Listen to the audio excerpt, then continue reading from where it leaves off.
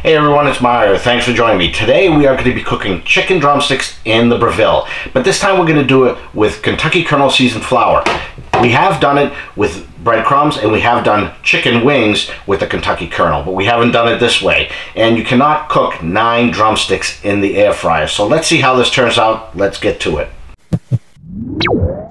So I already rinsed off the chicken and I took a knife and I basically cut a hole through the meatiest part of the chicken, and the reason for that is so it cooks more evenly. Alright, first things first, let's get some eggs ready. Anytime I bread or flour or anything, I use eggs. Even though we're using Kentucky Kernel, I'm going to add some of my pink Himalayan salt and some of my peppercorn pepper. Why not, right? Also, I'm going to add some onion powder. Might look like a lot, but don't worry about it. And instead of the fork, I'm going to use a whisk.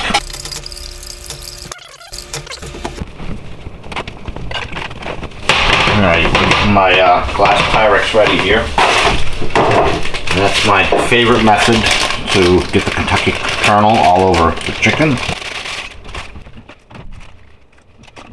Every time I breathe this in, I want to sneeze. We're going to at least put 2 coats of Kentucky Kernel on this.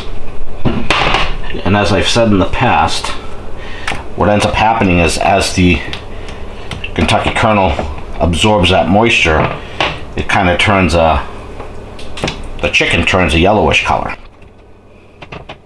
So it'll start out, the Kentucky Kernel will start out bright white on the chicken, and then it'll go down to a dull-ish yellow. So between each coats, we are going to let it sit 5 minutes and then recoat it again with the Kentucky Kernel flour. Again, it may look like a lot of flour, but we got 9 pieces of chicken. We get to coat at least twice. That looks nice. And we're just going to repeat it for the rest here.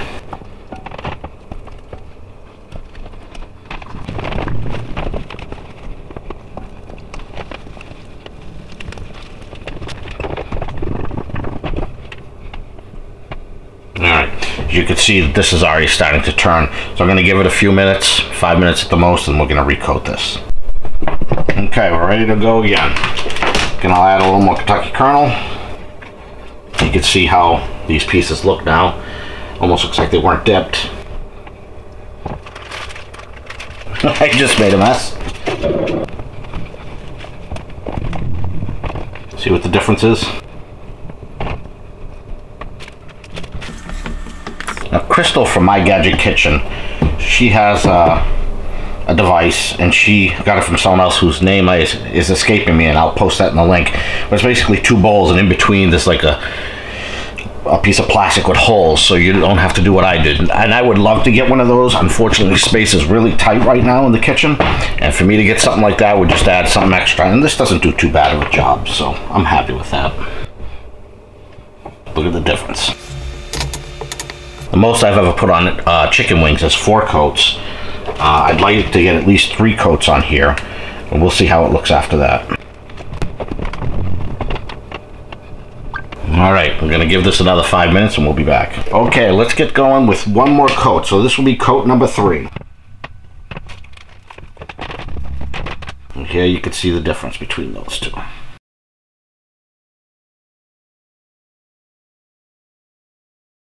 Okay, the next step is important. We need to set this in the refrigerator for ideally a half an hour. And the reason for that is if we just throw this in with a convection type oven, that air is going to stir all the flour off of this. It's just going to blow around. So by putting it in the fridge, it's going to allow it to set.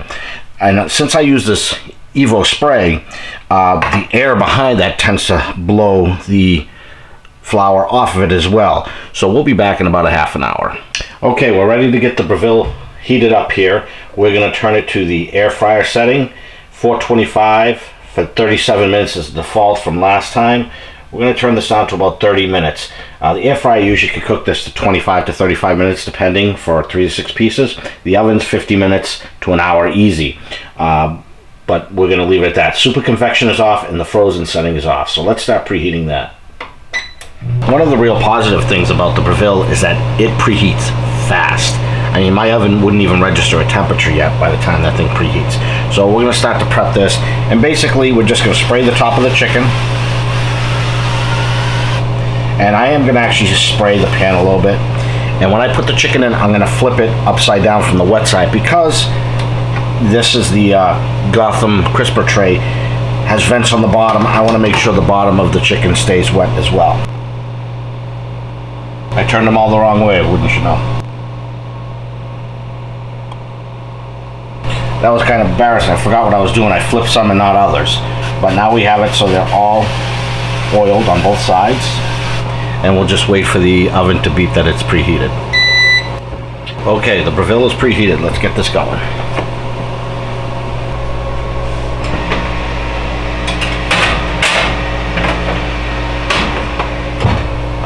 Okay, let's come back in 15 minutes and see how we're doing. Unfortunately, I got a phone call misstated and they're 5 minutes too long. So let's take this out and take a look.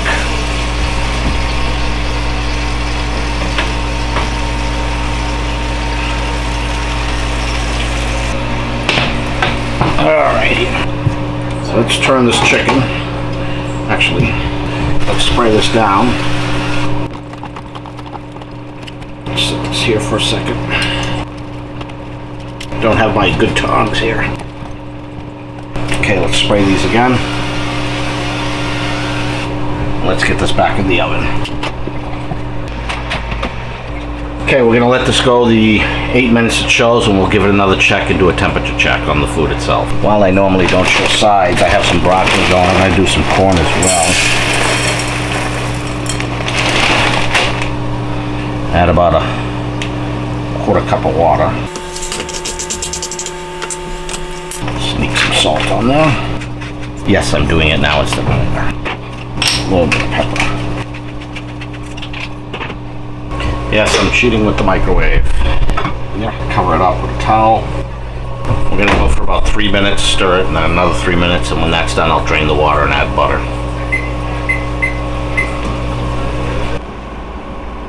Okay, it's 3 minutes. Give this a quick stir. Go another 3 minutes. Okay, this makes a half an hour. Let's check it out and check the temperature. Just about there temperature wise. We just need it to crisp up a little bit. Okay. Let's get some butter in there. Got to drain the water. Wasn't much left in there. I'm going to let that melt up. Make it a little salt. A little more salt. Alright, that's good. Put that aside. Okay, let's check this out. I'm going to stick one of the plumpest pieces here. And that is done.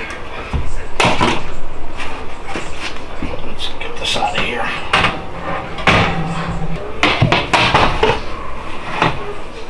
Alright, we're going to need to let this set a few minutes before we start tasting it. Okay, this should be cool enough. Which one am I going to take? I want to take this one here. While I'm at it,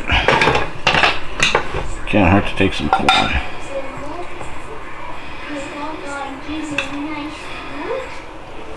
Let's test this out. I'm going to try some of the corn first, since it's probably going to be cool a little bit.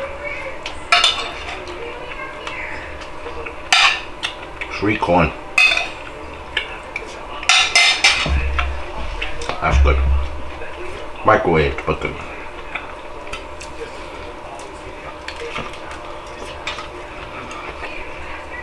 Hot.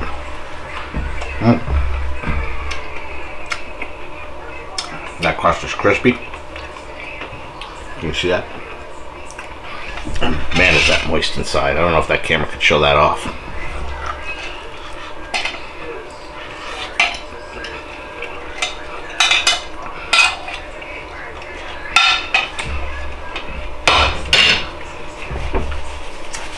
Was excellent. So, Breville, It takes a little longer to cook, a little bit higher temperature. Excellent chicken. The air fryer is awesome, don't get me wrong, but it can't cook more than maybe 3 pieces of chicken and some potatoes in there, or fries or whatever. This thing, I can get 9 drumsticks in there, or I can get 6 drumsticks and some fries or whatever. So, this is a success. If you like this video, please give it a thumbs up. Please consider subscribing, and when you subscribe, hit that little bell notification so you'll know when I put up a new video, and we'll see you on the next one. Thanks a lot. That is what this is all about.